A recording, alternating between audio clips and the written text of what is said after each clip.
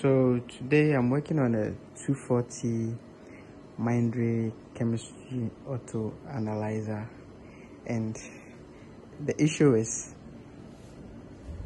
the mixer isn't moving. The horizontal movement of the mixer isn't working, and it's the motor that allows the mixer to move in a horizontal position. It's faulty, so I'm here to replace the motor. This is how the motor looks. Let me take it out of rubber. So this is how the motor looks.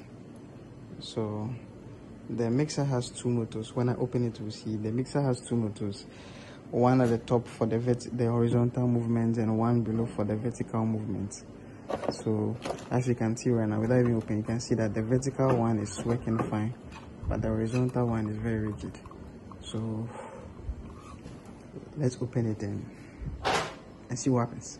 Now we have the machine opened to change the motor. So like I was saying earlier, this is one of the motors, and the second one is behind this. I really don't want to go there. The second one is behind it. So this one is what is responsible for the horizontal movement, which is now rigid. So let's replace this motor.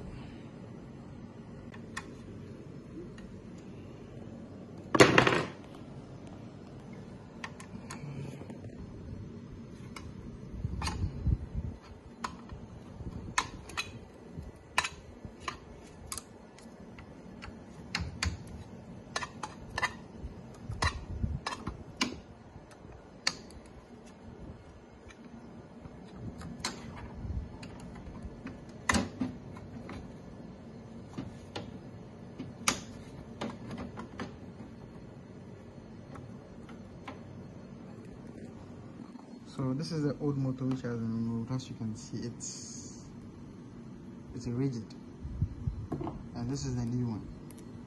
As you can see, it's movable. So we are going to fix this back, this one onto the machine. Then we put on the machine and try to see if everything is okay.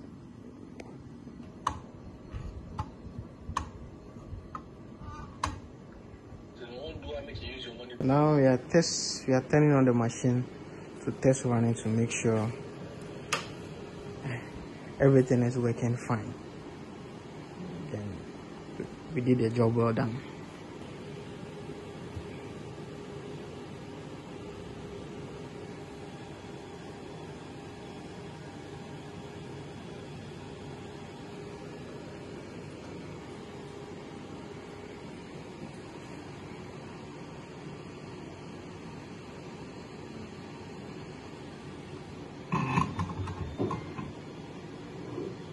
So as you can see, the mixer just moved.